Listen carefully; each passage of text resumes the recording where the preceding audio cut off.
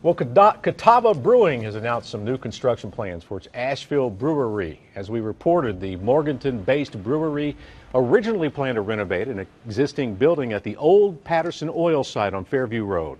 City of Asheville decided against that, so now the plan is to tear down the building and build a new two-story brewery and tasting room. Because the construction will take longer, Catawba will set up a temporary tasting room at 63rd Brook Street. The unique part about being across the street from our permanent home is we'll be able to look and watch the construction take place from the windows of our tasting room here. The two-story brewery is expected to be open by midsummer. The temporary tasting room on Brook Street is scheduled to be open in early February.